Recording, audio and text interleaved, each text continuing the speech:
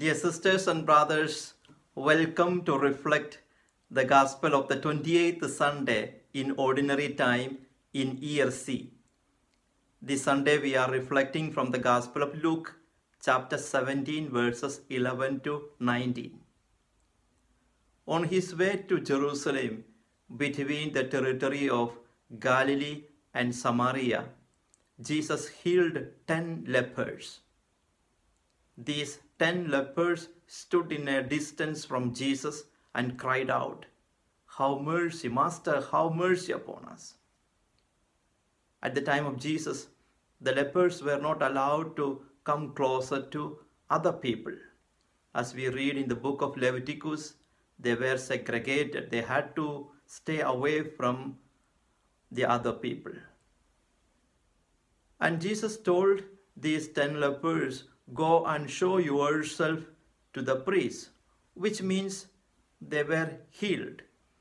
To testify that they were healed, they had to show themselves to the priest, as it is written in the book of Leviticus.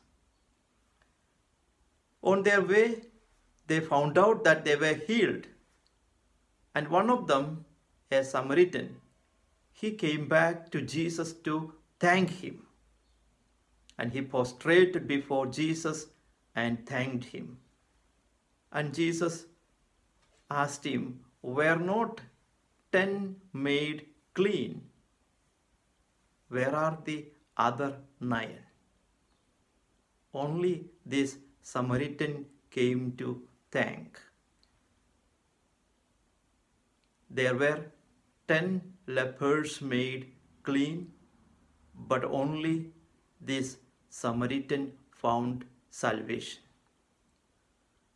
We saw in the gospel that these 10 lepers addressed Jesus as Master. They did not call him Son of God or Son of David. In the previous chapters of Luke, we saw that Jesus were teaching and he taught the people through parables, and he was known as a master. Now, this Samaritan, by thanking the Lord, he comes to know Jesus more deeper through his faith, that he understood him as the Messiah.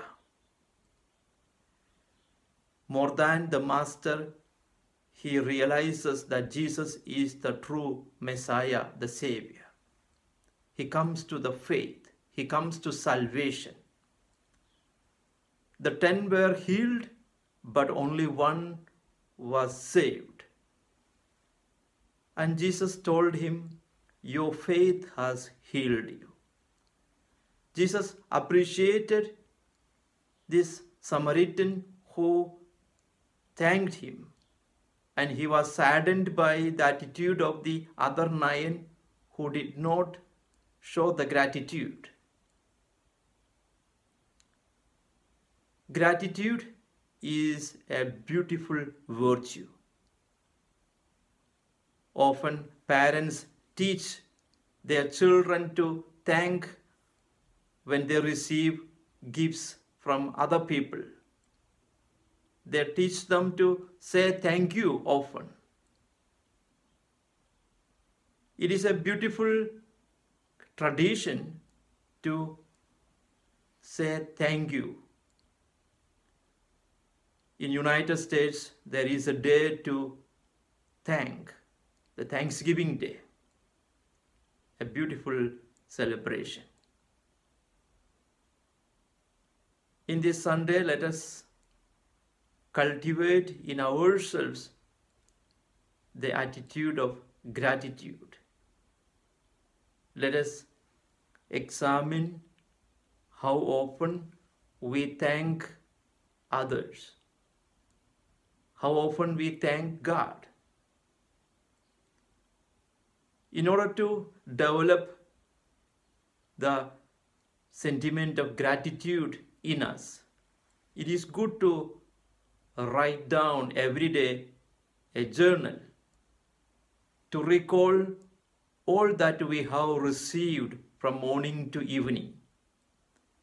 We need to write it down in detail. What were the graces that we have received in this day from other people, from God? Secondly, to cultivate the sentiment of gratitude in us is also good to thank everyone. To say the word thank you often as we can. And also to thank the Lord. We know that we receive everything from the Lord, and therefore take a moment at the end of the day to say thank you to the Lord. Eucharist is a moment of thanksgiving. Every Sunday or every day when we go to the Eucharist, we can thank the Lord. The Lord has given us everything, and we need to thank Him. Sisters and brothers, Jesus appreciated this attitude of the Samaritan leper who thanked Him.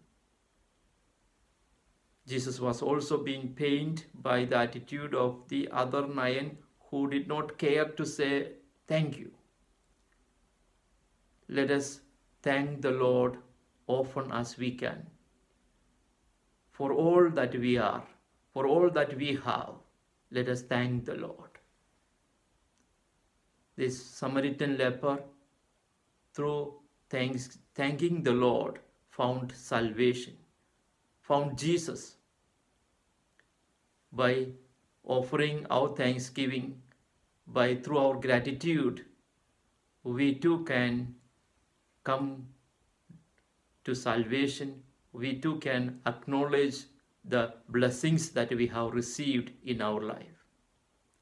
The important point in this gospel is the faith.